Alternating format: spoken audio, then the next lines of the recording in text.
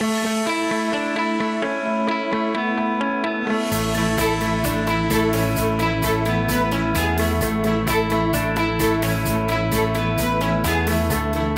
other topic that's very important for the competitiveness of industries and the companies is talent. We believe that diverse teams are more effective, are better. What advice would you give to companies to be able to increase their diversity and attract more diverse talent? Well, let me hit this head on, because the advice I'd give them is the same advice we need to take in our own firm.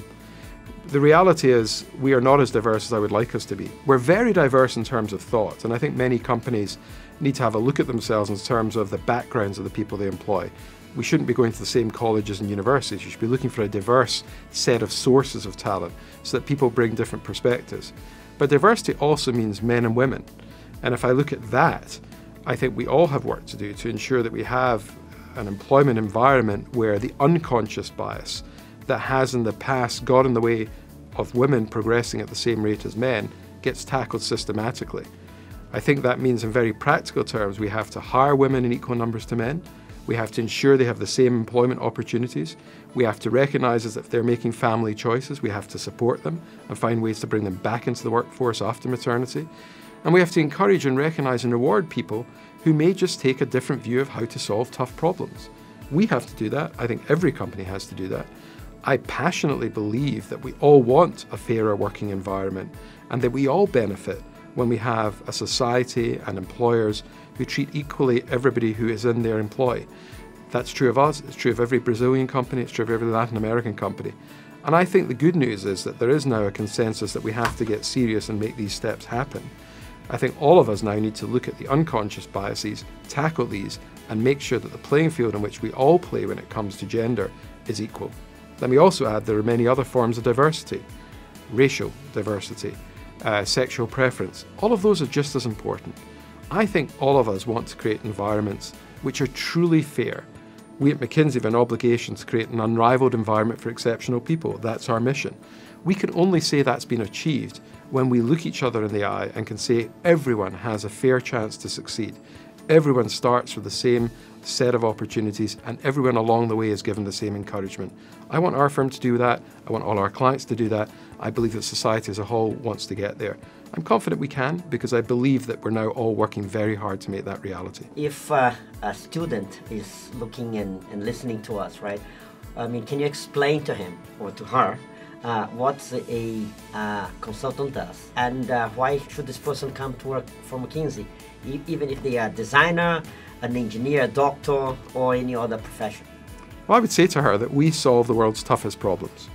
We actually have a phrase, we aim to bring distinctive, lasting and substantial improvements in performance to our clients. And each of those words is why I think you should join. We aim to bring distinctive improvements, so we don't just do the ordinary, we work on the toughest problems.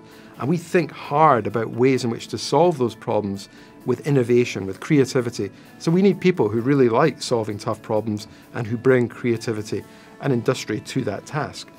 We aim to make change that's lasting. We're not in it just for a quick set of opportunities. We're certainly not in it for a quick profit. That's not who we are. We're here to help our clients improve for the long term. So we want people who are excited about making a difference, not just tomorrow, but for many years to come. And I think that's a very special set of people. We want to work on substantial improvement. We want to make big differences to society, to our clients, to government, to all the many different types of people that we serve. So we want people that are excited by trying to stretch, really thinking of new ways to do things and aiming for big improvement, not just modest change. That's the kind of work we do. The other thing that I think consultants do is we work in a fun environment. I'd like to think, and I genuinely believe, that people who come to work at McKinsey & Company enjoy what they do. And that's again because our mission is simple. We aim to attract, develop, excite and retain exceptional people. So we want people that want to be with fun folk who do great things along the lines I just discussed. We want people who want to be developed, who will benefit from the learning programs that we offer. And we invest a lot of time, effort and leadership in those programs to make sure we all learn every day in every way. We want people who are excited. This is an environment where I think if you're not readily stimulated by the kind of problems we solve, you won't enjoy it. But if you are, you're going to have fun with a great group of people. It's a young environment. It's a place where people come to start their careers and I hope build careers. And lastly, we want you to stay.